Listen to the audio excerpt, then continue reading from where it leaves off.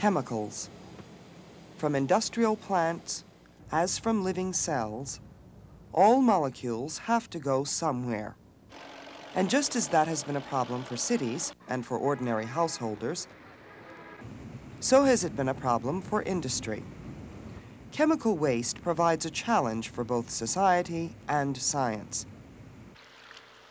A challenge to be met by understanding chemistry and the environment.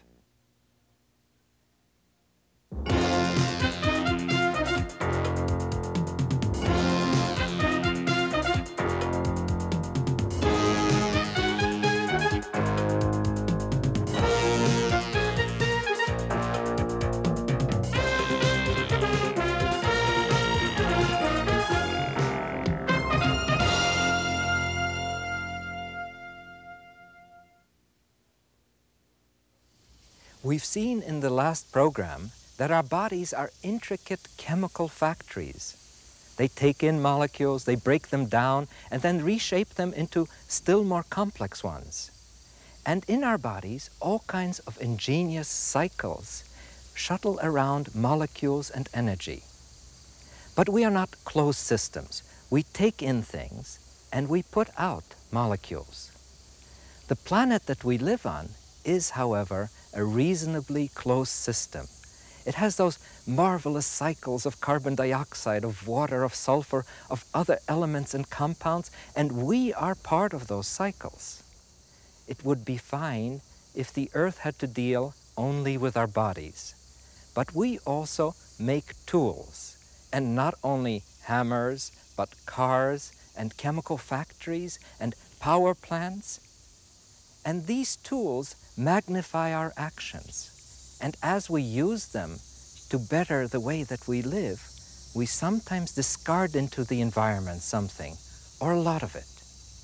What we dump or spill, however we foul our nest, may hurt us. It may hurt other species. It may interfere with those grand cycles. In this program, we will look at how we and our tools affect the Earth, how chemistry gives us the ability to assess what we do, and we will look at some possible solutions.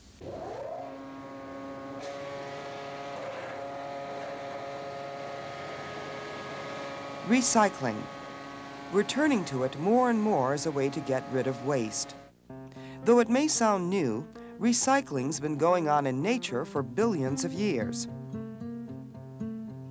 Plants absorb waste carbon dioxide that animals exhale. Animals eat plants and breathe the oxygen plants give off. Animal wastes return to the earth. Sooner or later, animals themselves return to the earth. There, fungi and bacteria break them down into simpler compounds that are absorbed again by plants, and the cycle continues. Life is a complex web of chemical cycles, sets of balanced reactions ultimately powered by sunlight. The whole Earth makes up a giant bank of chemical compounds. Until humans appeared, withdrawals and deposits stayed more or less in balance. But that balance can be tipped. Carbon dioxide is a vital plant nutrient. Without it, life couldn't exist. But humans are producing too much of it by burning coal and oil. Cutting down forests adds to the problem. Trees that could absorb the excess CO2 are gone.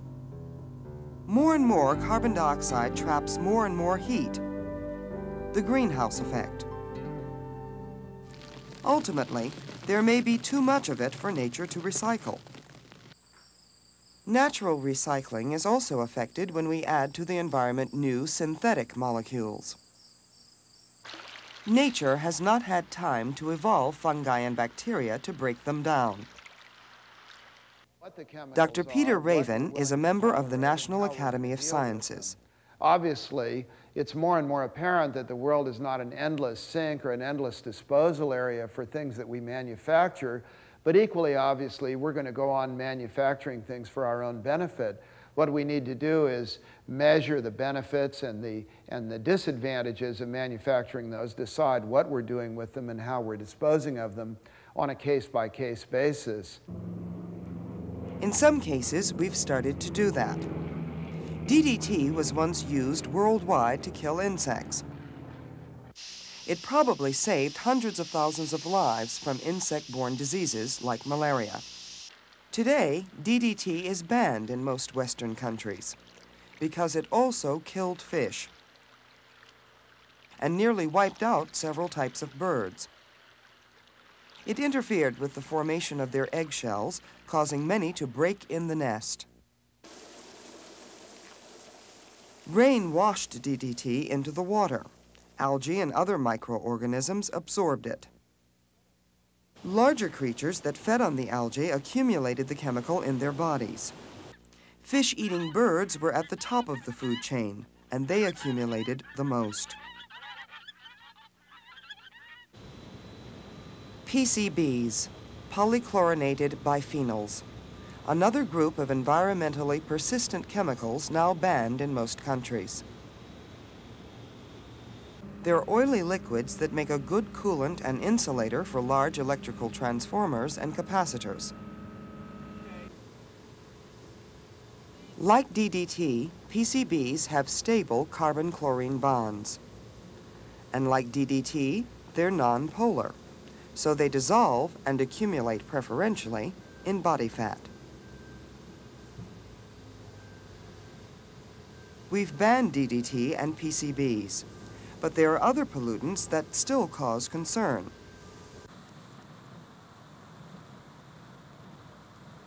Are we concerned about these forms of pollution just for the sake of a few endangered species? Or is there a more compelling reason? Well, by and large, pollution damages biological productivity of one kind or another, and human existence is largely based on biological productivity. Agricultural productivity is one obvious example. Then there's productivity of forests for timber, for fuel. Forests are the source of fuel for 1.5 billion of the world's population. There's productivity of the oceans, there's productivity of lakes.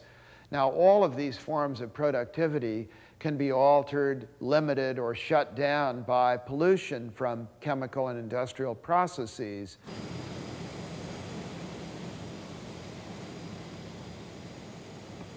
Chemical and industrial pollution. It's a controversial subject, particularly when it comes to hazardous waste. Leaking drums, storage tanks, thick chemical sludge. The threat of pollution and illness from hazardous waste has spurred a major government cleanup effort, the Superfund program. It was signed into law in 1980, with total funding eventually nearing $10 billion. The Environmental Protection Agency expects to clean up several thousand hazardous sites under Superfund. Yet there's still controversy about just how dangerous they really are. The originator of a test for determining whether a chemical has the potential to cause cancer is Dr. Bruce Ames, biochemist at the University of California, Berkeley. People have been very worried about toxic waste dumps, but in fact the evidence that they're really causing any harm is really minimal. There's not very much evidence. And the levels of chemicals are very tiny, so we don't really know whether there's no hazard or a little bit of hazard. Texas Bayou Country, just east of Houston. Sand mining operations have left open pits in the swampy ground. They made convenient dump sites for hazardous waste from oil refineries and chemical plants. The French Limited dump site holds nearly 140,000 cubic yards of toxic sludge and contaminated soil, metal finishing acids, benzene, PCBs. The site is now part of the Superfund program, and work is going ahead to clean it up. But in nearby towns, there's concern over the dump's health effects, although many experts feel there's no danger. These opposing views illustrate the poor communication between scientists and the public. Inside St. Martin de Porres Catholic Church, parishioners' opinions show how public fears can outrun scientific fact. There's definitely been health problems. We have at least 13 people that I know of that have died of cancer since this dump has been there. And you didn't have that before. When we were little children, our people that died with cancer, they just died of old age, 96 years old, or somebody killed them or they got killed in a car wreck. Everything now in Barrett Station is cancer. You better not go to the doctor if you don't want to hear it's cancer. So it's got to affect the people because especially, when the wind is blowing from the west, well, the people on this end gets it real bad. And quite natural, when your wind change direction, well, the other people, whatever the wind be blowing, they gets it. And it's just, I don't think it's healthy. Well, I know it's not. I'll be short-winded. I done had 4 surgeries, 1 for cancer. I done had spot on my lung. I have pneumonia every year, so I don't know what the cause of it. The fears of those exposed to hazardous wastes may not be realistic, but they are real. Dr. Helena Brown is a professor of toxicology at Clark University. What is the disease that we are talking about? Cancer, dreadful disease that everybody fears. What if that risk of 1 in 10,000 means that it's my child is going to get sick? It's not an abstract concept anymore. It's an extremely personal concept. There is a tremendous gap between how people who are affected by the exposure to these environmental carcinogens perceive the risk and how a scientist will perceive the risk. How do scientists perceive the risk from chemicals in the environment? Most chemicals, even vitamins, can be toxic at large doses. Most chemicals, in fact, have a threshold dose of toxicity. A dose above the threshold is dangerous. A dose below it is not. But there's a great deal of debate over whether potential carcinogens have such thresholds. That is, concentrations below which they won't cause cancer. Given conflicting and imprecise evidence, some scientists talk about carcinogens in terms of risk or probabilities. Risk is relative. For example, some think the cancer risk from hazardous waste is negligible compared to the naturally occurring carcinogens we successfully resist every day. The world is full of carcinogens because half the natural chemicals they've tested have come out as carcinogens. So plants have toxic chemicals to keep off insects, and we're eating those every time we eat a tomato or a potato. And mushrooms have carcinogens, celery has carcinogens, apple has formaldehyde in it. So there are an incredible number of carcinogens in nature. We're getting much more of those than man-made chemicals. If we accept those risks, why can't we accept small risks from chemical carcinogens in the environment? It's a valid argument. But then there is, of course, the counter-argument. The counter-argument is we cannot do much about trace amount of carcinogens that are present in a food. Why should we add to this burden that we already have by increasing the level of exposure to carcinogens? Then it boils down to money. Unfortunately, it takes tremendous resources to reduce the levels of exposure in the environment to carcinogens, especially when you get to very low levels. Reducing it by another order of magnitude may take millions of dollars per one hazardous waste site. And the pie is not unlimited. Even those who don't consider hazardous waste dumps a health threat think the money should be spent to clean them up. I mean, if Congress has put $10 billion for cleaning up toxic waste dumps, you might as well find the worst ones and clean them up. Now, whether you're getting anything, whether it's really a public health, you're gaining much in public health for cleaning them up is a matter one could argue about. I think probably very little. But in any case, you might as well spend the money cleaning up the worst dumps. Toxic waste cleanup. Why is it so expensive? One reason is the huge amounts of material that have to be handled. A dump may cover many acres and extend 15 to 20 feet deep. Another reason is the degree to which the dump must be cleaned up. Contaminants in water and soil may have to be reduced to several parts per million, and that can require intensive treatment of millions of gallons of water and hundreds of thousands of cubic yards of contaminated sludge and soil.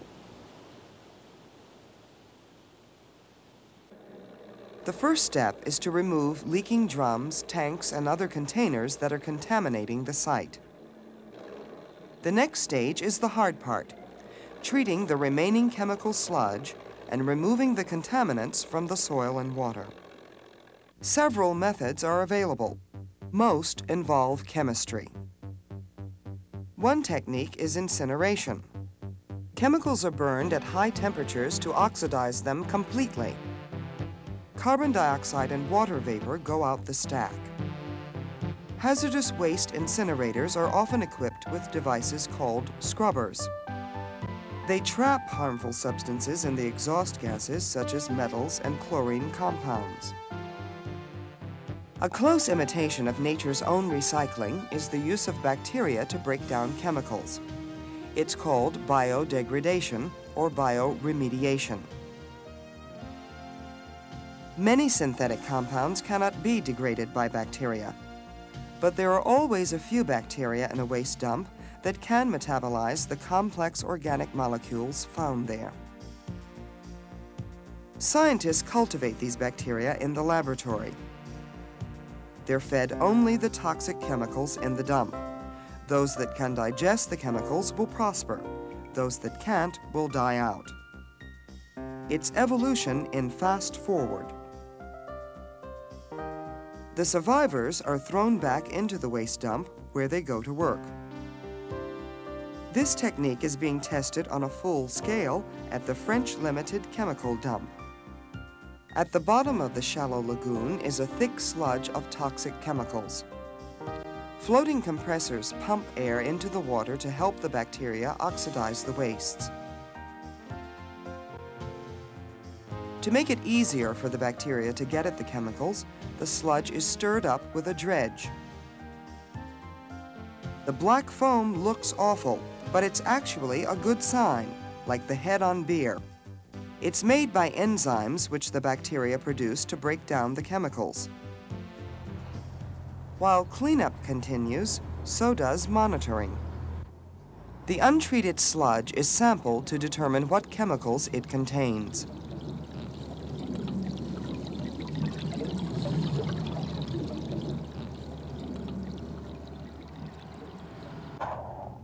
Samples taken from the core are sent to a laboratory for chemical analysis. Lab tests identify the specific compounds present and their concentrations.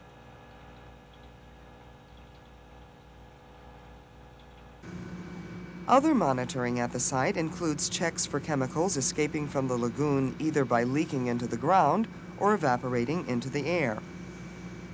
Escaping gases are measured at the edge of the lagoon and at selected locations in the surrounding area. Groundwater is sampled through pipe wells sunk at several locations around the pit. The pipes extend to different depths. Chemical analysis of the water sample reveals how far contamination has spread outward and downward from the dump. Eventually, the bacteria will break down all the organic chemicals to harmless concentrations. The water will then be pumped out of the lagoon and discharged, and the pit will be filled in. 4 years of work and $50 million later, one chemical waste dump will be history. Baytown, Texas, home of a giant Exxon chemical complex. Nationwide, cleanup is underway. Yet industry will always produce chemical wastes. They're an integral part of manufacturing process. Today, however, much is being done to minimize those wastes and their effect on the environment. Exxon makes several different chemical products here, including polypropylene plastic. The company is engaged in a major waste reduction program in order to meet today's stricter environmental regulations and to save money. Chemical waste is money down the drain, or up the stack. So good environmental practices are also good business. Charles C. is environmental manager for Exxon Chemical. When we look at waste management, our first priority is to reduce the generation of waste. And then we look at recycle and treatment next, and disposal only as a last resort. Reducing the generation of waste takes many forms, but one very simple and effective technique is regularly checking for leaks into the air from the plant's thousands of valves. Leaking gas is drawn into a measuring instrument. A catalyst inside oxidizes it. The amount of heat produced is a measure of the hydrocarbon concentration.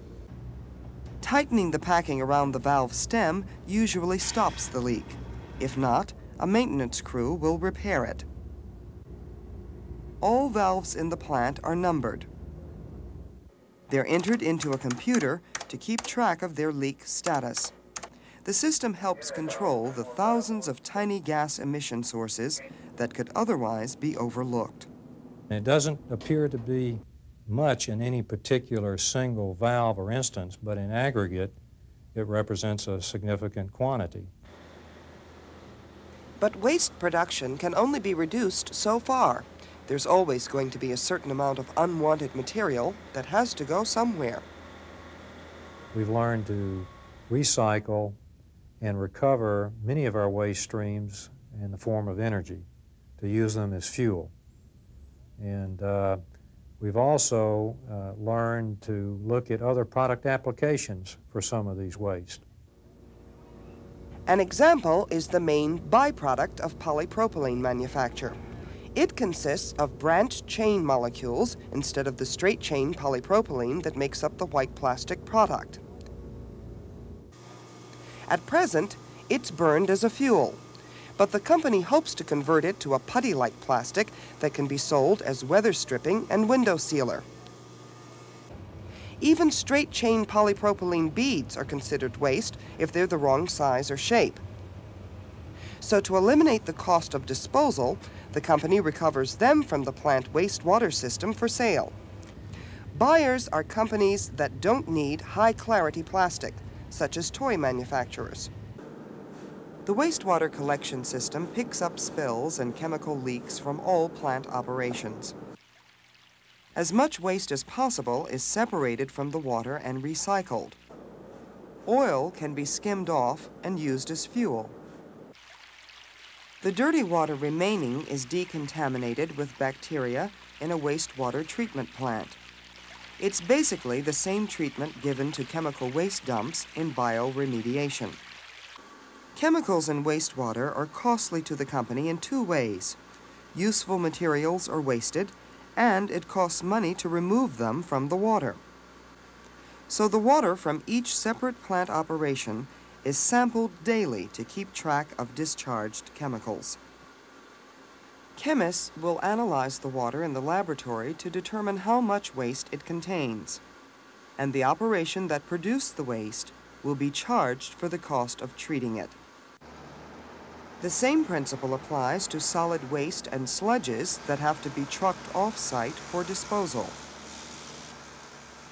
Those that can't be recycled or broken down biologically are disposed of in pits lined with heavy plastic or clay to prevent leakage. It's an expensive way to dump garbage, but for this industry, it's worth it. Clearly, the rapid escalation of disposal cost has provided an increased incentive to become more effective at reducing waste. I think we've seen increases of 15% or more a year for some length of time, and there's no reason to assume that they won't continue to escalate looking ahead to the future. Chemical waste, then, and its effect on the environment can be minimized both economically and safely. And the polluting dumps of the past are being gradually eradicated. How can people be reassured that technological and economic progress will not harm the environment or health? Through more accurate and open public communication, and through improvements in the science and management of waste disposal. Chemistry has brought enormous benefits to the largest numbers of people. Sometimes it has brought problems, problems that can in turn be understood and resolved through chemistry. To maximize living standards and life expectancy in the future, industrial and environmental planning must go hand in hand. Chemical companies were making all these useful chemicals and plastics that we need in our lives and weren't worrying too much about where they were dumping their waste products. And then people realized, well, Lake Erie gets polluted, and then we started making rules. And so I think we've done really quite well. The US is probably the least polluted country in the world when you look at it. And it's again a question of learning new things and adapting to them, and the country has done that very well. We're not really willing to do away with the industrial processes, so what we need to decide is how much disruption of the atmosphere we're willing to tolerate, what the atmosphere can absorb, what the atmosphere can't absorb, and then decide on a kind of a collective compromise.